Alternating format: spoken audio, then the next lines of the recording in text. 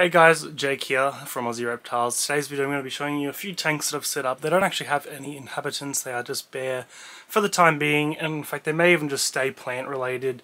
There's something different. I'm quite happy with how they've turned out. They're not exactly how I want them, but they're close enough. So we're going to flip the camera around and check out these terrariums and maybe talk about some future inhabitants. So let's flip the camera around and check it out. Alrighty. Here they are. Now, as I said, nothing too special. This one is just a grow out tank. I've also been asked to do an update on these ones. Now, these ones are an absolute mess of a jungle. But let's start on these ones first. Let's crack them open and have a look. So, what is this set up for? Again, never really had any intentions for anything in particular.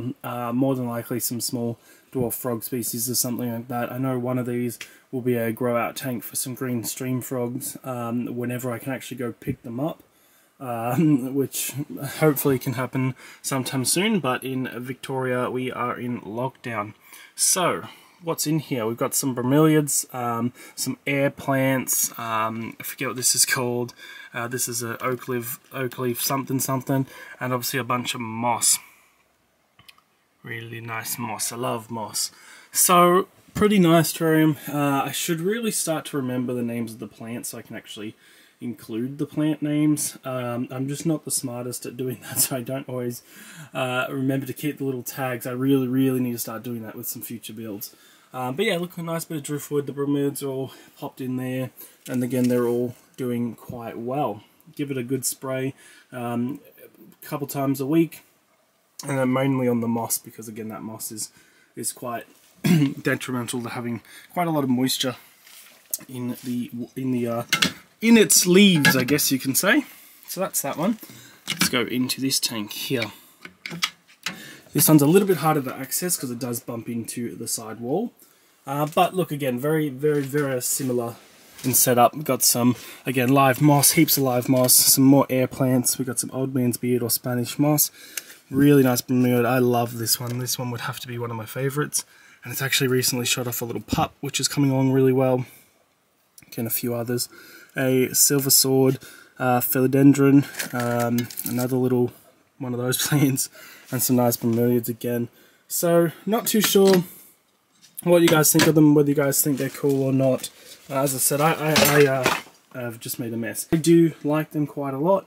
They're just, again, something different. So whether or not I just keep them literally as plants, or if I end up putting livestock in there, which we may do.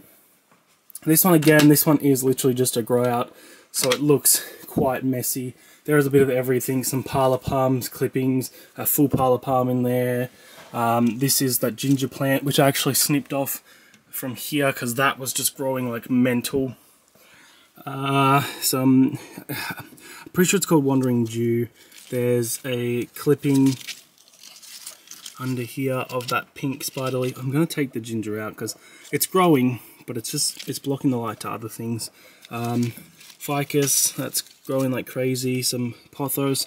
I forget what this is called, but I also really love this plant. That was given to me by the same guy that I brought all the bromeliads from, and all the air plants, the tillandsias and stuff like that. There's a something. It's a button fern, I believe it's called, back there. So a few different plants, but again, that is literally just a grow out bin where everything can sort of do whatever. In here, excuse the mess, there's heaps of mess. I've just had my 21st birthday. Oh, well, it was last week now. Oh, here's one of the little tree frogs there. Brown tree frogs, let's just put, whatever, he can stay out. This is their tank. Now this tank is absolutely heckers. It is covered to the brim with the pothos or devil's ivy. It is growing like crazy. I keep clippings from it. It's where most of my other bromeliads, not bromeliads, where most of the other portions of my pothos has come from. But yeah, that has taken off like mental. Upper step. So, Blue Mountains tree frogs. They're in here. That is the ginger plant I took the clipping from, blah blah blah. Pothos. Now, a lot of the plants didn't end up doing too well, and some have gone quite well. So you can see the one at the back there, it's dying off. There's one of the beautiful little tree frogs there. There's another one. This one back here is my favorite. It is the most spectacular one by far. Wow, this camera has such a slow zoom. It's kind of dramatic. But they are absolutely beautiful. Can't wait to have them grow up and then move into a larger tank, like a 45 by 45 by 60. These are the Eastern Dwarf tree frogs. Now their tank is one of those ones that sort of just took off.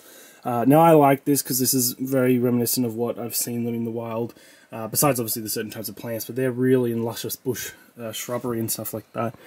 Now, where are any of them?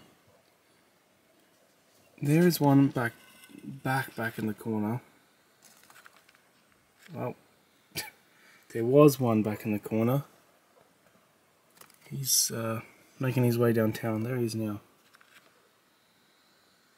Why is that so slow? Now I do have some really nice specimens in there that are really a beautiful green, but stumps me, absolutely stumped as to where the heck they are. But there's 9 of them in there. I just never see them. This is the red eyes and dainty tree frogs. So there's one there, there is one there, there is 3 up under here. There is one tucked there as well. There's a few of them in here. I've got, what have I got? 5 red eyes and 5 dainties. Again, they're all just smallest. That one here is the biggest one. The rest are all very similar size to that, as you can see. And again, these aren't permanent tanks. They are grow out tanks. These are only 30 cube, well 30 base by 45 tall. So not obviously permanent sizes for any of these species. The dwarfs you could potentially get away with, but again I would like to have them eventually in something along the lines of 45 cubed, or again 45 by 60 tall. But that is the updates on the frog terrariums, and showcasing the 2 new ones that have been recently set up. Let me know if you guys think there should be anything in particular that should stock these. As I said, I'm pretty sure one will be to grow out some green stream tree frogs. Yeah, I was tempted to move the common froglets into one, but again the height is just so unnecessary for that species, so I'll keep them in there. They're in a 45 by 30 and then like 30 tall tank, which is like perfect little ground dimensions for the 5 of them at the moment. Yeah, that will do for this portion of today's video. Alrighty guys, so that will bring today's video to an end. I'm also now filming on my new camera, which I got for my birthday, so hopefully you guys notice the better in quality and hopefully better in audio as well. But that will do for this video. Hopefully you guys enjoyed, just quickly getting something out there. Again, now that I've got the better filming equipment, be prepared for some more videos, so hopefully that can happen soon. I know I say this absolutely every single time, and my last video was actually a month ago, but everything's all sorted out now. We've got the better filming equipment, so hopefully, fingers crossed, we can kick it off and provide some more content for you guys and some reptile knowledge. So thanks for watching, and we'll see you guys in the next one.